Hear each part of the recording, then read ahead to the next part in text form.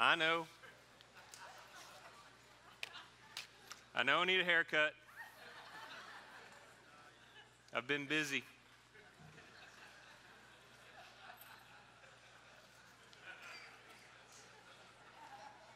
I was in Home Depot a little while back, and this mom was holding this little girl in her arms.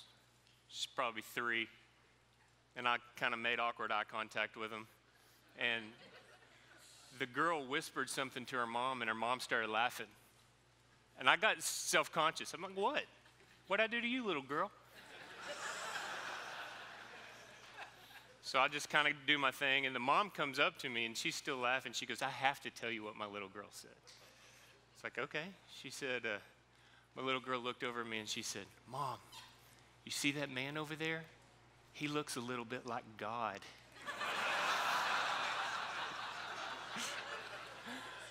I said, Jesus was Jewish. I didn't really say that, I promise. But that's why we're here. We want to look a little bit more like God, right? That's why we're here. That's why we're studying these 5 different cultures: a culture of prayer, a culture of the word, culture of togetherness, culture of excellence. You're worried. And today we're doing a culture of development. Okay, that's rooted in Colossians 1:28. Y'all have read it 100 times. But it says, him we proclaim. Jesus, him we proclaim, warning everyone and teaching everyone so that we may present everyone mature in Christ. That's the development piece. Okay, now the warning everyone is not fun. That's not the fun. When Aaron was talking, he said sometimes conflict is necessary. Well, that's today. And I have to be the one to do the conflict. And God has given me a word, and I have prayed and prayed and prayed that God would give me a different word. Because I want to be like the happy guy that when y'all leave, you're like, that guy's awesome. Tell funny jokes and funny stories, because I have lots of funny jokes and funny stories. That's what I want you to leave saying. But this is not the message for that. You're just going to have to trust me. I'm pretty awesome. Can we start there? Just trust me. I'm stalling. Have you ever had somebody say something to you and they're joking, but there's something in their joke that kind of stings? I was still playing with Chris, and we had recorded a record, and we were back here in town, and we were needing to rehearse so we could learn how to play the songs that we just recorded, so we could go out on tour. And the Stone didn't have this building yet, so we had to use a church across town called Promised Land. You know who Randy Phillips is?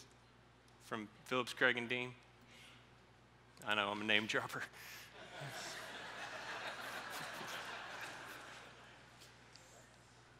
So Randy Phillips is pastor of Life Austin. He's in Phillips, Craig, and Dean. His dad is a pastor of Promised Land. And so we borrowed Promised Land so we could rehearse. And we were in there. We'd just come back from Nashville, and we're working on learning how to play these songs. And Randy walks in. Randy's country. He's real country, which I love. It's endearing to me. He walks in and he goes, well, you boys been up in Nashville worshiping that golden calf? We're like, how?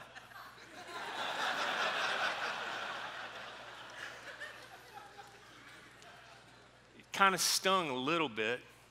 We don't want to admit that it stings a little bit, right? But it stings a little bit because the Bible says about itself in Hebrews 4:12 that it's alive and it's active and it's sharper than any two-edged sword, sharp enough to pierce between the division of joint and marrow, between soul and spirit. It's alive and active. So when we read a story like the golden calf, it's easy for us to read it and go, those dumb Israelites. But it's really not the story of the Israelites, it's our story. It's the story of how quickly we can take our eyes off of worshiping the living God and shift them onto worshiping something that we created. That's where we're going today, just so you know. We're answering the question, and I'm asking the question of you, when you're developing your people, are you developing them to be worshipers of the living God, or are you developing them to be worshipers of worship? Because our generation is really teetering on this. So, as a warning, we need to address it. You know the story of the golden calf. We all know the story. But I want us to read it today together and ask ourselves, how close are we to this line? Okay? Because y'all know the story.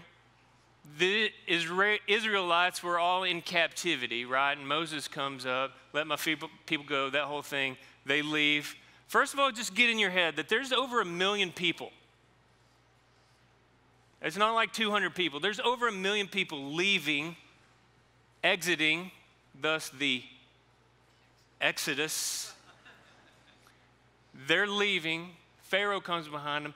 They see, I want you to hear this, they see with their eyes Moses put his staff in the Red Sea and it parts, and over 1 million people walks through the middle of the Red Sea on dry land. As soon as they're safe, in behind them. They saw that. They saw God lead them in the day by a pillar of cloud. They saw God lead them in the night by a pillar of fire. They saw it. Okay? We see God do things. We've seen God move amazing. Okay? So we're not different from them at this point. So you come to Mount Sinai, and we're just gonna read it, because you got to get the, like Aaron said, you got to get the flannel graph out of your head. I want you to just get this. If you have your Bible, just go ahead and turn to Exodus 19. Exodus 19. God had told Moses that he's going to show up in 3 days and the people need to consecrate themselves. And they have to put a boundary around the mountain because God said, when I come, if anybody touches the mountain, they're going to die. This is a big deal. So on the morning of the third day, look at 16. On the morning of the third day, there were thunders and lightnings. First thing you can figure out right there is grammar. I thought that the plural of thunder and lightning was thunder and lightning. Like moose or deer. It's not. On the morning of the third day, there were thunders and lightnings. You can learn all kinds of stuff from this.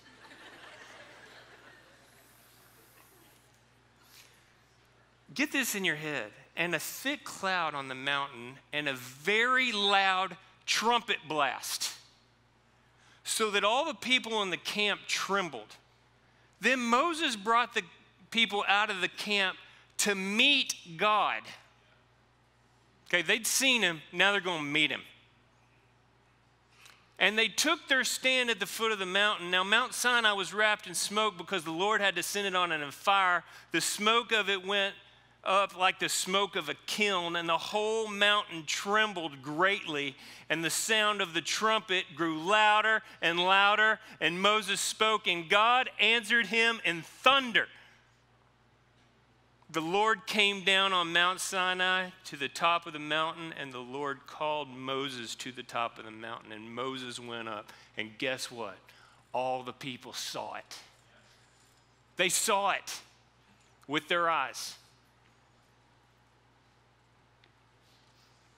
Moses was up on the mountain for 13 chapters of your Bible. 40 days he was on top of the mountain. And he wasn't just getting the 10 Commandments written on the tablets. God created the universe in 6 days. It didn't take him 40 days to write 10 Commandments on 2 stone tablets. They weren't big chief tablets writing, "Do not kill." Moses was up there getting the entire law and the Torah.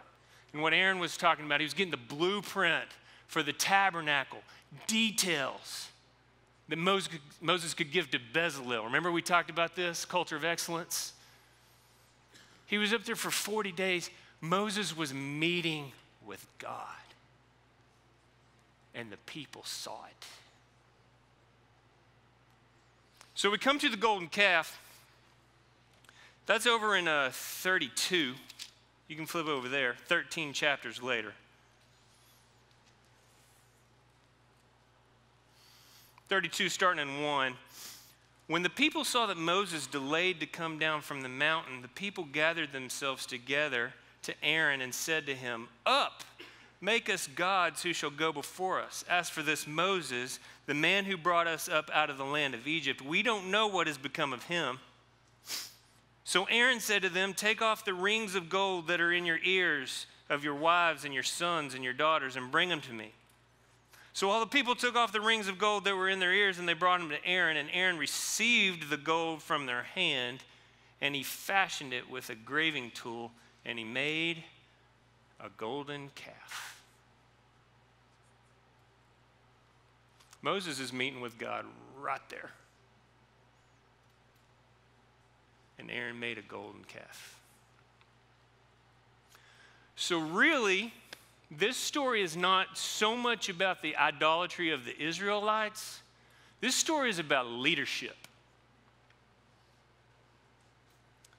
Because this isn't the first time that the Israelites had complained, right? They were a complaining people. We are a complaining people. This is our story. It's a question of leadership. Let's just look at it just really fast. So the people had just come out of the Red Sea. They saw God split the sea, right? They get 3 days into the wilderness. 3 days. 3 days ago, they saw God part the Red Sea. 3 days later, let's just flip over here to, we're just going to do this together. They crossed the Red Sea in Exodus 14.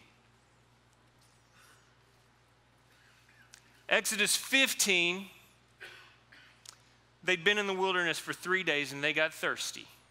They came to a pool at Marah and they couldn't drink the water because the water was bitter, okay? So they start grumbling and complaining. Look at verse 24. And the people grumbled against Moses saying, "What shall we drink?"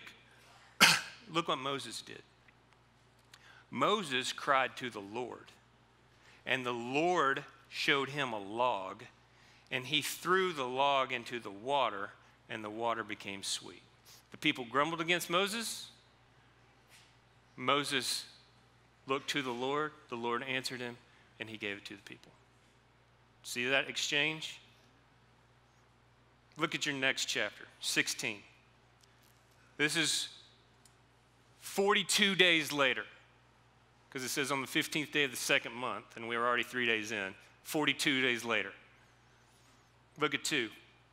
And the whole congregation of the people of Israel grumbled against Moses and Aaron in the wilderness.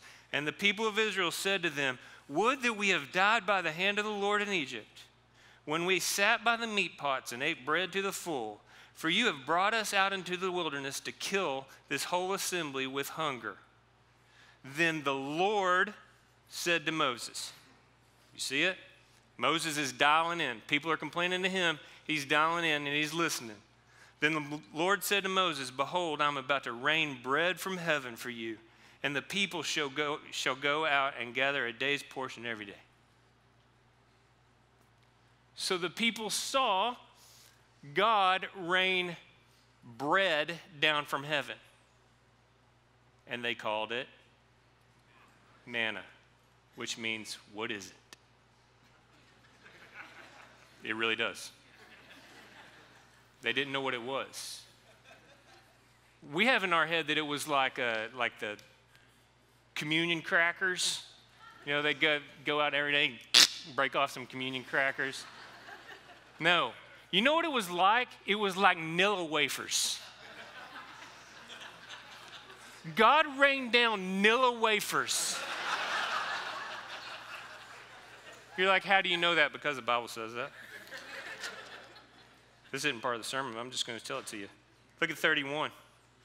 Now the house of Israel called its name manna. It was like coriander seed, white, and the taste of it was like what? Wafers. Made with honey. Maybe a cross between a graham cracker and a Nilla wafer. It was good. The people ate it. And at night, God would send quail. So they're eating Nilla wafers in the morning and quail at night. And they're still complaining. Let's just do one more. Chapter 17, they come to a place called Horeb, and they're thirsty again. Look at 3. But the people thirsted for water, and the people grumbled against Moses and said, why did you bring us out of Egypt to kill our children and our livestock with thirst? Look what Moses did. Moses cried to the Lord, what shall I do with these people? They're almost ready to stone me. And God said, there's a rock at Horeb, and when you go there, just strike it with your staff, and water's going to come out of it. The people watched Moses hit the rock with his staff, and water came out. Over 1 million people and livestock drank from it. They saw it. So now, that's the background. Let's come back to 32. We're back at the golden calf. The people grumble and complain. When the people saw that Moses delayed coming down from the mountain, the people gathered themselves together with Aaron, and they said, up, make for us gods to go before us. As for this Moses, the man who brought us up out of Egypt, we don't know what has become of him. So Aaron said to them. You see it? It doesn't say, so Aaron looked to the Lord. Aaron said to them, take off the rings of gold that are in your ears of your wives and your sons and your daughters and bring them to me. Aaron said, you're complaining? I got this. Aaron was leading out of what would make his people happy. Hello? He wasn't asking God, where do you want to lead the people? He was leading on how to make them happy. This is slippery slope, people. Not only that, have you ever asked yourself this question? Why did Aaron make a golden calf? He could have made anything. Why did he make a calf? I can feel it. A little tension. It's okay. To know why they made a calf, you got to go back to the years when they were in slavery. We're going to look at a lot of scripture today, by the way. I hope you're okay with that. But this word right here is the only thing that God promises that is not going to return void. Everything else is just opinion. Okay, so we're going to look at this book a lot. Why did he make a calf? Well, you got to understand, when they were in captivity, Moses did the whole, let my people go. Pharaoh said no, and God started sending plagues. Remember this? First plague was blood in the river. He turned the river to blood. Remember that? Second plague was frogs. Yeah, Old Testament, come on. Third plague was gnats. Fourth plague was flies. And there's this interesting thing that happens after the fourth plague of flies. Pharaoh's like, okay. I can't handle the flies. He's like, here's the deal, Moses. I'm not going to let you go, but I will let you take your people somewhere in the land to offer sacrifices to your God. Can we strike a deal and you take all these flies away? Okay? Just flip over to chapter 8. This is where this is happening.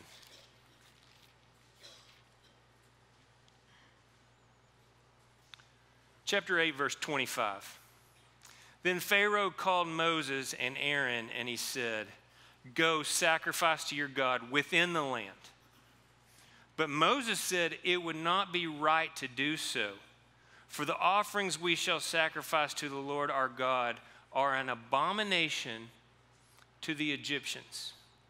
If we sacrifice offerings abominable to the Egyptians before their eyes, will they not stone us? We must go 3 days' journey into the wilderness and sacrifice to the Lord our God as he tells us. So Pharaoh said, I'll let you go sacrifice to the Lord your God in the wilderness, only do not go very far away and plead for me.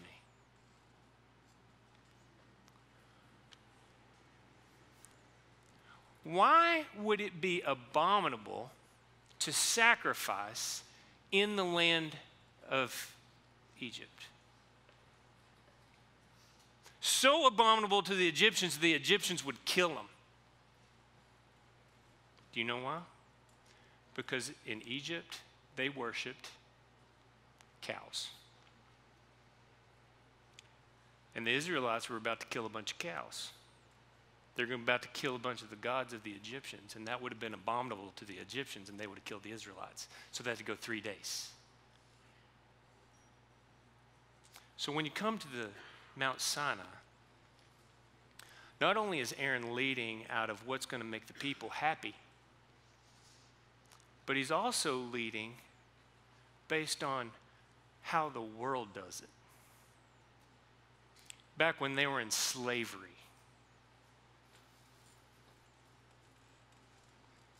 As a leader in your church, how many decisions do we make based on how the world does something?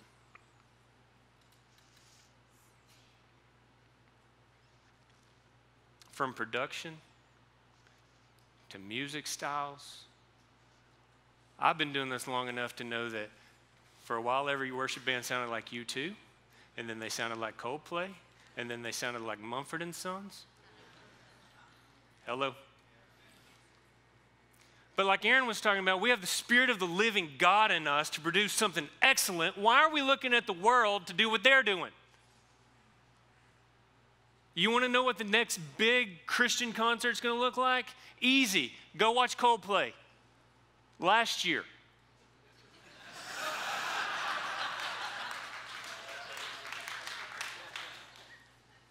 I know, I've been there. It's just so subtle. And here's what I want you to understand. We have an enemy. We have a very real enemy. And his goal is not to make you hate God. That would be too obvious, because then you would go, oh, that's the enemy. His goal is not to make you hate God, it's to make you miss God. It's to make you take your eyes and your worship off the living God and put it onto something that we created. That's what the story of the golden calf is about. And you know what happens when that infiltrates our churches?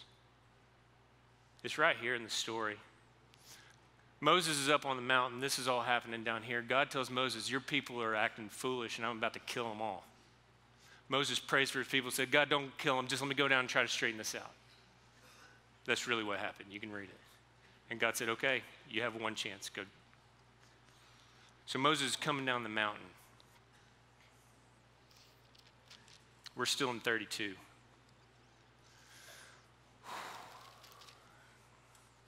Look at 17. When Joshua heard the noise of the people as they shouted, he said to Moses, there's the noise of war in the camp.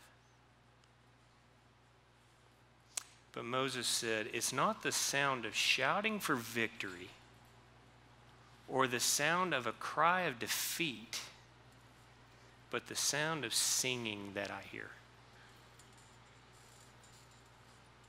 What do your churches sound like? Do they sound like a people that are victorious? Are they shouting shouts of victory? Is it a people that is desperate and they realize how broken and lost they are in their sin, and so they're crying for help? When you listen to your church, do you hear cries of victory or cries of help? Or do you just hear singing?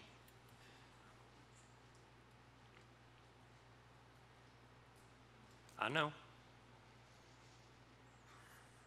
It's just a question for you to ask as a leader. Just listen, dial in. Is it victory? Are we celebrating God? Are we really reaching out? Are we just singing songs? Because that's what we do. Because here's the deal.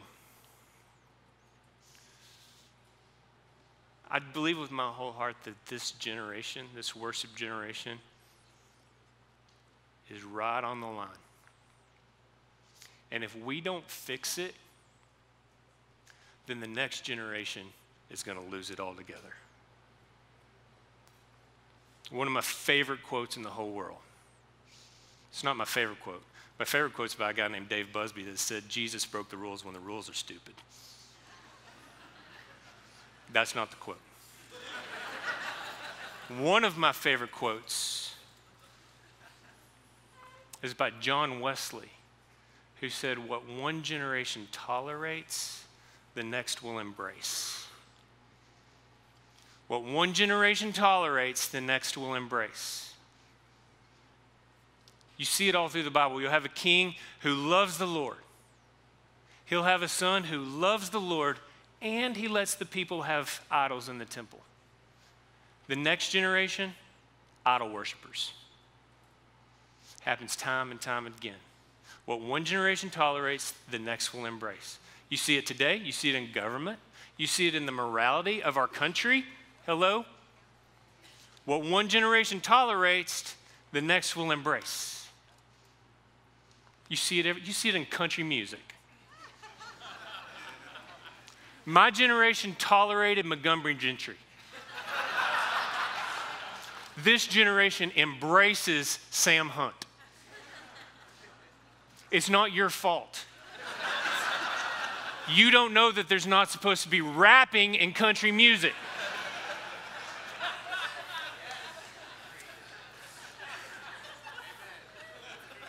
John Wesley knew what he was talking about. What one generation tolerates, the next will embrace. So if we don't fix this, creating worshipers of worship, then our next generation is going to lose it altogether. Are you with me? Yep. Do you understand what I'm saying? Because we're about to shift gears.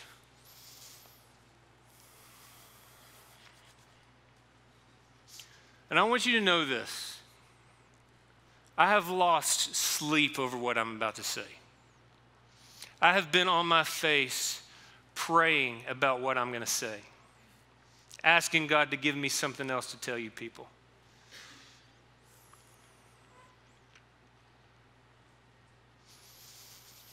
But he hasn't.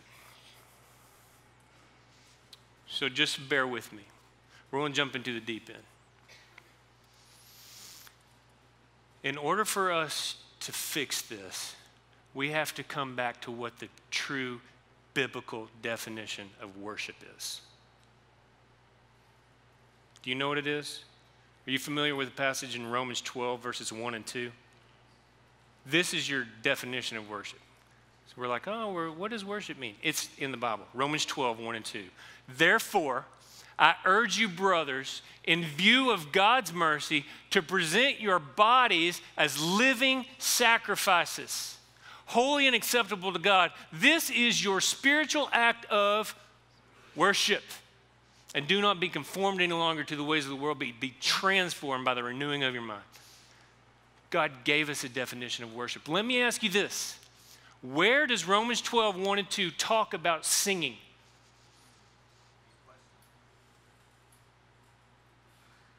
It doesn't. But yet we have a whole generation that defines worship by singing. Don't get me wrong. I love singing.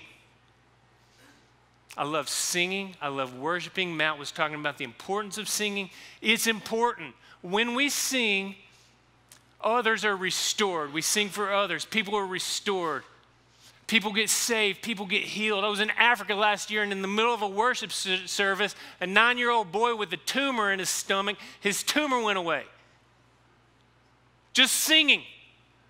There's power in it. We're supposed to sing. We're commanded to sing. Colossians 3:16, let the word of Christ dwell richly in you, teaching and admonishing one another with psalms and hymns and spiritual songs, thanksgiving in your heart to the Lord. Ephesians 5:18-19, that's what Matt talked about. Don't be drunk with wine, for that's debauchery, but be filled with the Spirit. Teaching one another songs, hymns, spiritual songs, making melody to the Lord in your heart. We're supposed to sing, we're commanded to sing, but singing does not define our worship. Our worship is defined by the degree that we present our bodies as living sacrifices, holy and acceptable to the Lord. So why do we sing? We sing because we're commanded to. But we sing because singing is our expression of intimacy with the living God. I'm going to say it again. It's our expression of intimacy with the living God. We are the bride of Christ. This is our intimacy. We sing and something happens. It's our intimacy, but it doesn't define our worship. It's like this. It's like sex in marriage. I'm just going to say this. Just stick with me. If there's kids, just for 5 minutes. It's like sex in marriage. Sex is important in marriage. Sex consummates our marriage. Sex is vital to the health of our marriage. But it doesn't define our marriage. It's our expression of intimacy. It's how we're intimate with our mate, our husband, and our wife. It doesn't define our marriage. Let me ask you married people a question. Don't answer out loud. How much time during the week do you actually spend having sex? Single people, whatever you're thinking is wrong.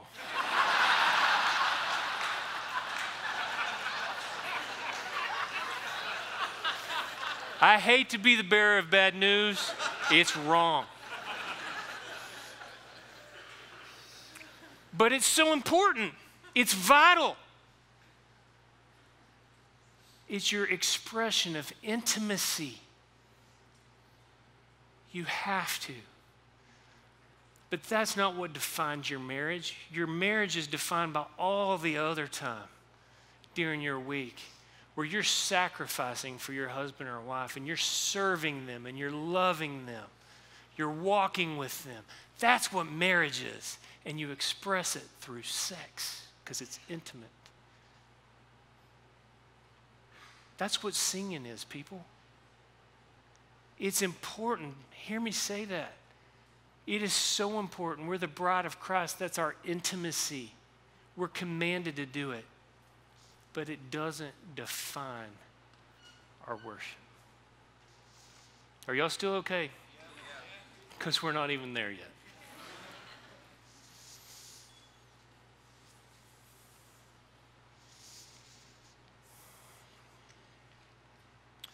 So, about a month ago,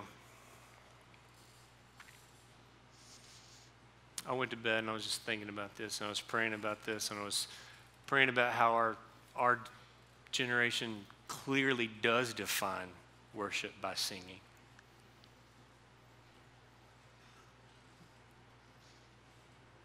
Worship was awesome today. No, singing was awesome today.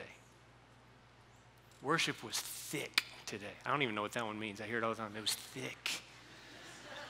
I think what it means is that singing did something in our spirit and it was palpable. It was awesome. Singing was awesome. We have seeker-friendly worship. That's impossible. You can have seeker-friendly songs. You can't have seeker-friendly worship. It's hard to stand up in front of people and say, hey, guess what? Crucify yourselves. That's not seeker-friendly, people. It's impossible. So I'm just thinking about this and I'm praying about it as I'm going to bed. I went to sleep, and in the middle of the night, about 3 a.m., I woke up bright-eyed. And it was one of these panic moments. I was like, oh, Lord. Because not only does our generation define worship by singing, stick with me. I started looking, I just got on my phone, I'm laying in bed, I started looking through social media, Facebook, Twitter, Instagram. I started looking up worship. You could do it right now. Don't do it right now, but you could. Look up worship on social media. You know what you're going to see? Think about it. You've seen it. You know what you're going to see? You're going to see this big explosion. Tons of people in a room. Lights, smoke, LED walls. All this production. Hashtag worship.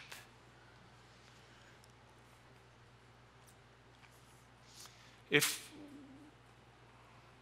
singing is our expression of intimacy, and what we're looking at every day, day in and day out, is the glorification and the exploitation of our intimacy. You feel where I'm going?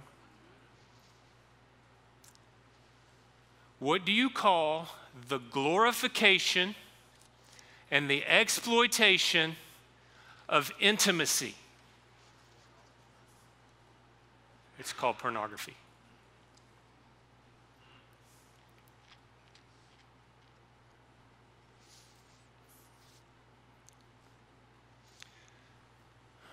Lord, just give us grace for just a minute.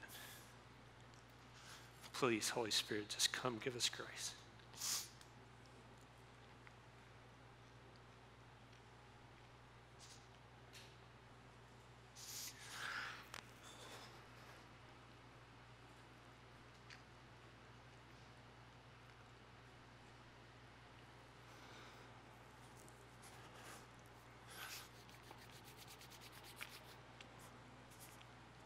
I can't do it.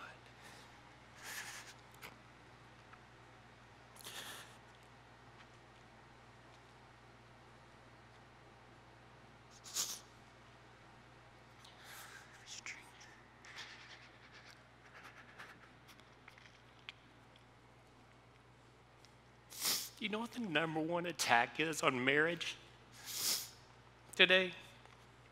It's pornography. Because our enemy understands that we're created for intimacy. So what he wants to do is he wants to take our eyes off of something pure and holy and put it on something that's a fake replica. And that's what we're doing in worship.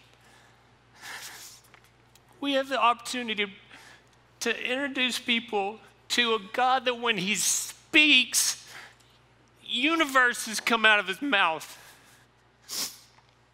He says, let there be light, and behold, there's light.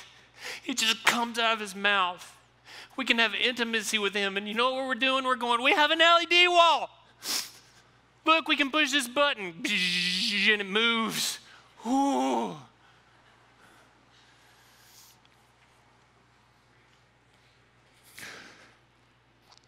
So you know what I did? I just Googled, started researching, what are the top 5 effects of pornography on our brains? I'm just going to read these to you. I want you to interpret them in worship. Porn, this is number 1. Porn means that you can't get aroused by just your spouse. Porn stimulates the arousal centers in the brain, and a chemical reaction happens and hormones are released. In effect, our brains start to associate arousal with an image, an idea, or a video rather than a person.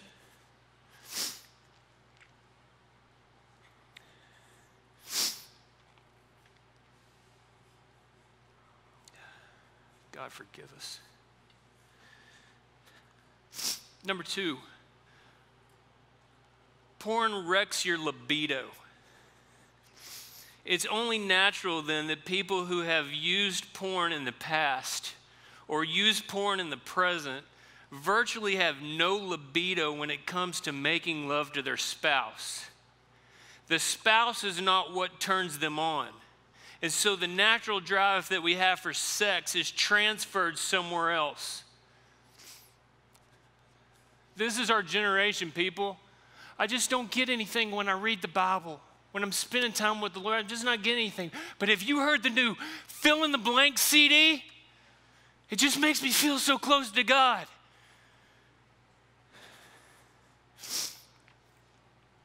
Number 3, let's just keep going. I got to get through this. Number 3, porn makes regular intercourse seem boring. An alcoholic drinks alcohol for the buzz, but after a while your body begins to tolerate it. To get the same buzz, you need to drink more alcohol. And so the alcoholic begins to drink harder liquor or drink larger quantities. The same thing happens with porn, because porn teaches us that sex is all about the body, and it's not about intimacy. The only way to get a greater high and the same buzz is to watch weirder and weirder porn. Has anybody watched the worship movement over the last 20 years?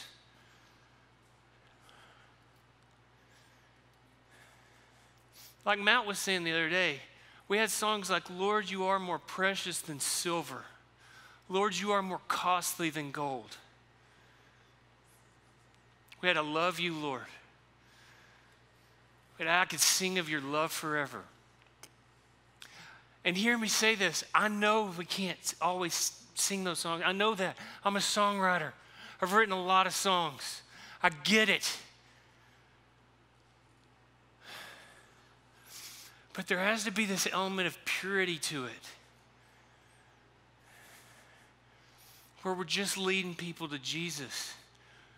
We can't just have a set list on a Sunday that has with everything in it 3 times. Well, we're going to open with everything, and then right before the preacher, we're going to sing with everything, and after, we're going to end it with everything. Don't get me wrong, I love the song With Everything. Joel Houston is a friend of mine. I wish I would have written With Everything. But are you developing your people that you just got to get past all the words so you can get to the whoa, because this feels awesome. We want to get to that part. It's an awesome song. But as a leader, when you're developing your people, don't just rush past all the first part because you know the O's are coming. Don't rush past, open our eyes to see the things that make your heart cry. To be the church that you would desire, your light to be seen. Break down our pride and all these walls that we've built up inside. Our earthly crowns and all our desires we lay at your feet. So let hope rise and darkness tremble. In your holy light, then every eye will see that Jesus is King. Oh, that song is awesome. Don't miss it for the buzz of the O's. As a leader, this is the line you walk when you're developing your people. Number 4, let's keep going. Porn gives you a warped view of what attractive is. Sex is supposed to bond you physically, emotionally, and spiritually with your spouse. But if porn has made the chemical pathways in your brain go haywire, then sex becomes all about the body. And porn shows you that only a certain body type is attractive. It's not about the whole person, it's just about a certain type of person.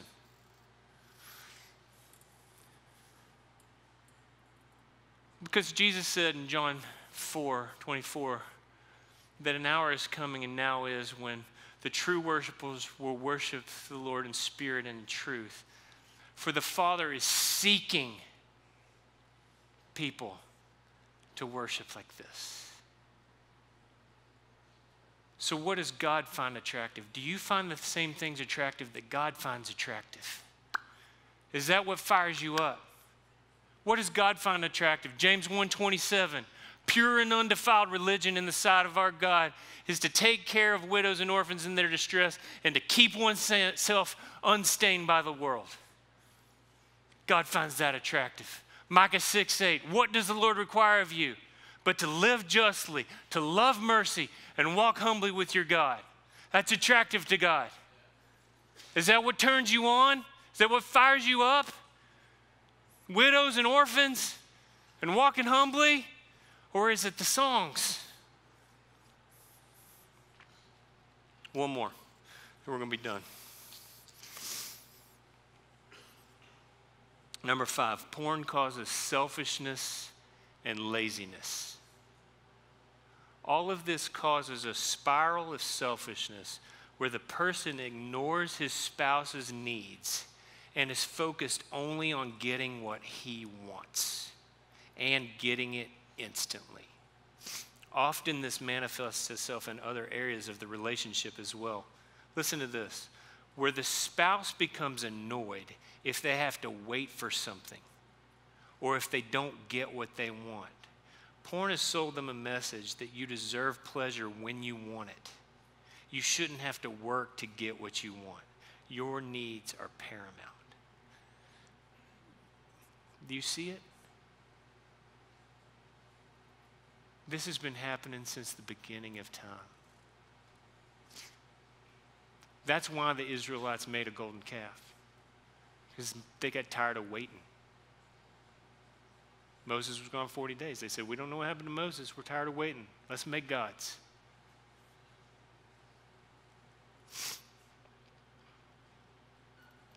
Because our enemy wants to take our worship off the living Creator and cause our hearts to fall in love with what we created. And this is the tension that we live in. I want to be very clear. I don't think that there's one person in this place watching that intentionally is leading your people to love worship porn. I don't. I don't think it's intentional. I think we have a very crafty enemy. I do think that there's a generation full of leaders that are way more like Aaron than Moses. That we're leading, making decisions based off what's going to make our people happy, what's going to keep people coming through the doors, what's going to keep this crowd here. How's the world doing it? What can we do to make it look awesome and do? I think there's a lot of Aarons. And what I'm going to ask you to consider is praying that God will give you the heart of Moses. That maybe you'll spend some time on your face asking God, how do you want to lead the people? Where do you want us to go? And lead out of that instead of what the people want. You know how the story ended, the golden calf? Remember this? Exodus 32. If you still have your Bibles, let's just end this way.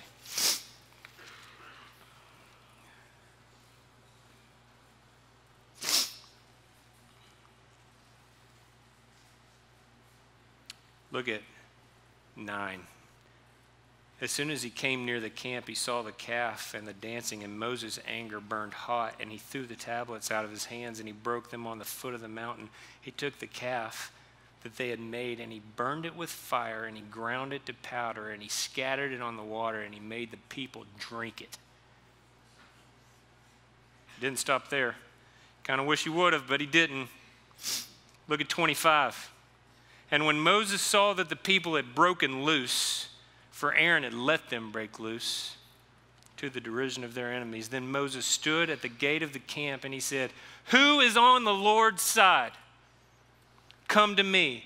And all the sons of Levi gathered around him, and he said to them, thus says the Lord God of Israel, put your sword on your side, each of you, and go to and fro from the gate to gate throughout the camp, and each of you kill his brother and his companion and his neighbor.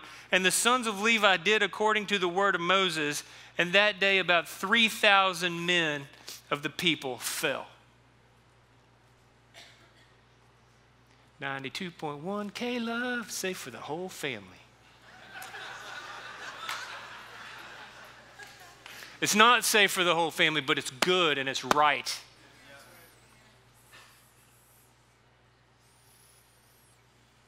Some of you are action step people. You want an action step? Some of you leaders need to go get on your face before God. And you need to ask God, where do you want to lead these people? And then you need to get up and you need to evaluate what's going on in your church. And you need to kill some stuff. Not people. Let the record show that I said not people.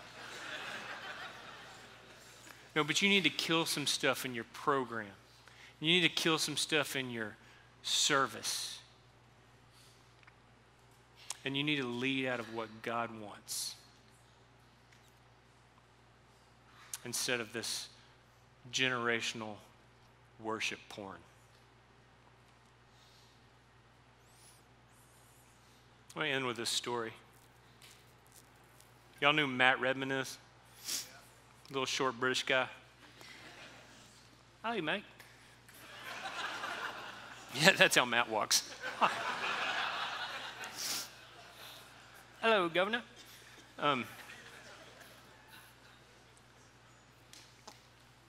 Matt's a good friend of mine, and I didn't know if this story was urban legend or if I could share it, so I actually reached out to him this week, and we went back and forth, and first of all, I said, is this story true? And can I share it? He said yes and yes. So when Matt was starting out, he was at this little tiny town near London called Watford, England, at Soul Survivor Church. Janet and I have been there. And Matt wrote a song called Blessed Be Your Name. Maybe you've heard of it. And Matt started writing these songs, and his songs started getting popular, and people started coming to Soul Survivor in Watford because of Matt Redman and because of his songs.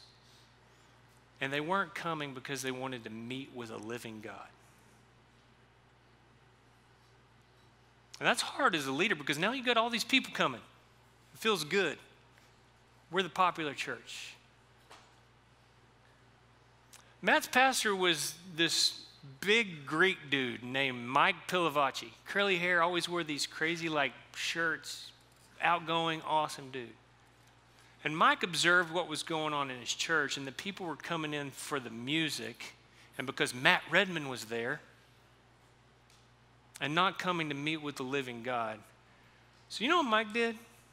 He said, we're not going to have any more music in our church. When Matt Redman's your worship leader, that's not necessarily the smartest decision to make. We're not going to have any music. In fact, I'm pretty sure that he took away chairs. When we were there were no chairs. And he said, we're going to create a church where people come to meet with the living God. They come to hear the word. And they can sing. There's not going to be a worship leader. And he just did away with all of it for a season. No music. Soul Survivor Church.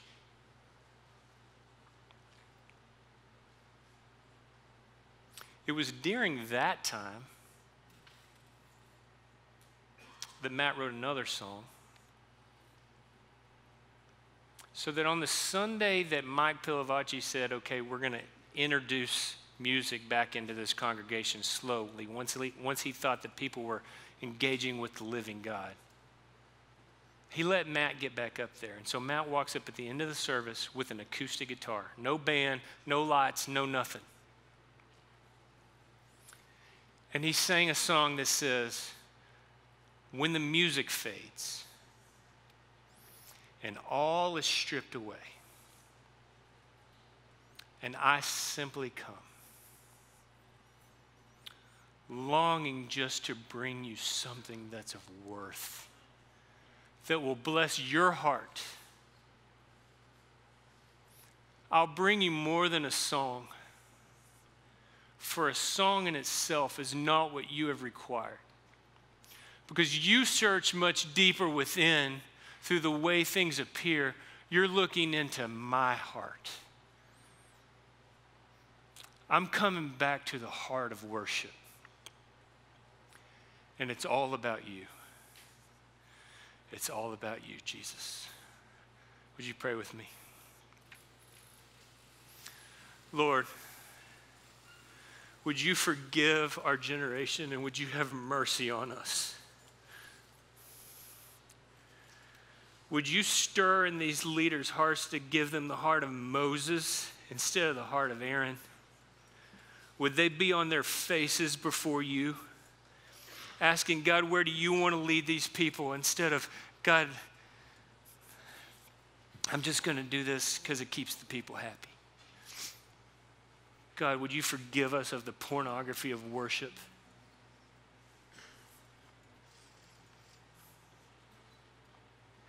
Would you set our eyes on the living God and not on some fake replica that we have created?